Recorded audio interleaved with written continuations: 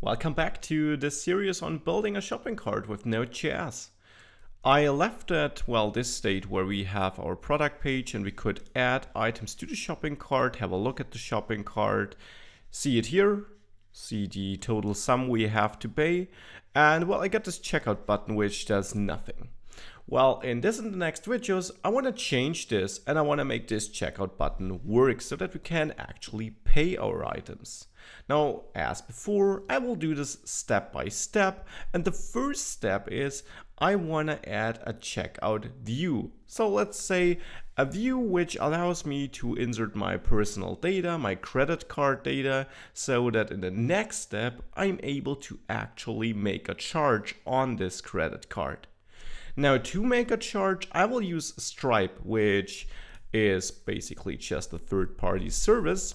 You can visit it at stripe.com, which makes payments very easy and provides a convenient API to work with to easily, validate credit card data and then make charges on these credit cards. And you can learn more about Stripe on their webpage, stripe.com, and I will come back to this page, their documentation and so on later on in the next videos. For now, let's start by, building the view which we see when we click checkout here. Back in the project for that, I'll bring down my console here. I will create a new view in the shop folder here, and I will name it checkout.hbs. Now, I already prepared some code which I paste in here, and of course you will find the code in the GitHub repository which you find in the description. And I know there are some of you who don't really like this, who would love to see me type every single line of this markup. But there are also a lot of viewers who say, and I'm kind of leaning on their side, who say that they don't want to see me type, 60 lines of HTML code, since this isn't really that, difficult and not really what this series is all about.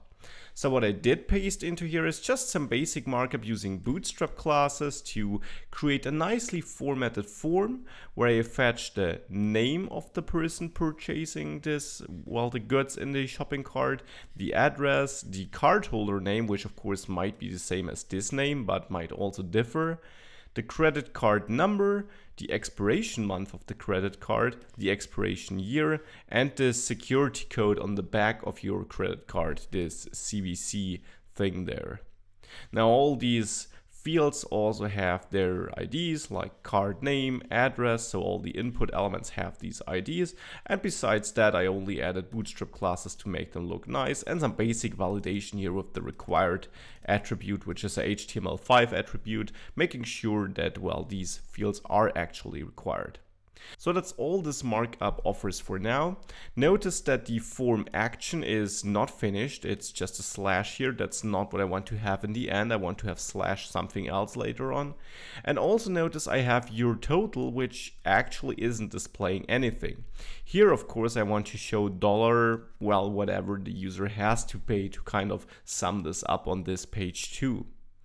So where shall we start? I think a good start is to actually output this total here and then hook up this action here to the, actual route to which I want to hook it up, so which I want to trigger upon, submitting this form. So let's start by outputting the total. And of course, the place to start this is in the routes folder in the index.js file. In here, I will add a new route, and to point out one thing which I also read in the comments. Yes, of course, it's not necessarily the best practice to store all the code in the routes file here. You may also create a new folder which you call, let's say, controllers, where you then create your shop controller or whatever, where you then create new functions which you export. That's important. Export everything with module export, so export an object which has the different functions, and then you would just call these functions from within the routes file here. That would be a more modular approach. I'm just keeping it all in this file to find the right balance between showing the best possible practice, but also keeping the code together and making it easier to follow along. And I hope you understand this. So what I will do here is I will create a new route which should be a get route, and which should be slash checkout. Now this will be the route which should load this checkout view I just populated with HTML markup. So here I will have my default function with request, response, and next. And inside here, what do I want to do here? Well, first I want to copy this check here to see if the card actually exists, because if it doesn't and the user just entered slash checkout in the URL manually, well then I don't want to display this page because we don't have a shopping cart. So in such a case, what I want to do is I want to basically render another page, and what I do want to render is the shopping cart page here indeed. So that's just fine. Just copying all of that check and rendering another page. Or even better would be, now that I think about it, to redirect the user to slash shopping cart to cleanly load this route then.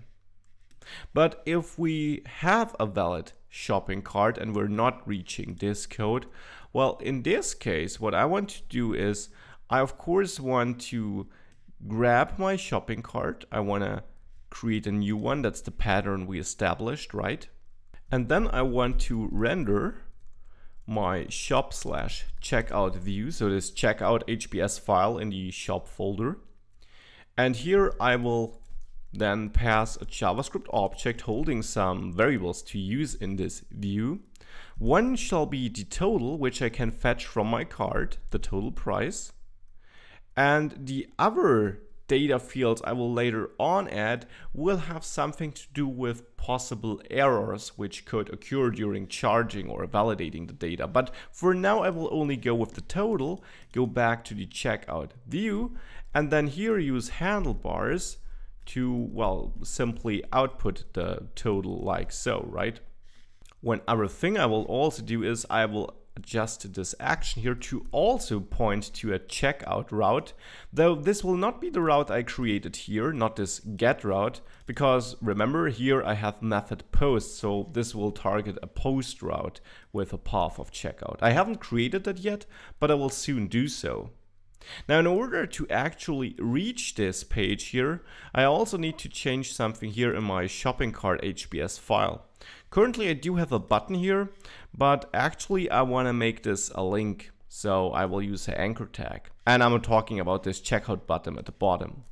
I will therefore also add the ref attribute, and then of course I want to load my checkout route. Now this time, since this will be a GET request automatically, here I'm referring to the route I created a few seconds ago.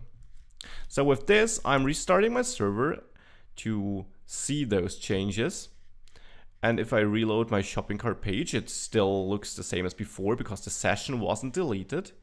If I hit checkout now, I'm taken to the checkout page, which looked like that, and where I can now enter my personal data to fill out this, and as a next step to then make sure or give me the possibility of validating this credit card data with Stripe, with the help of Stripe, and as the final step then of course submit it as well. So that will be what I work on next.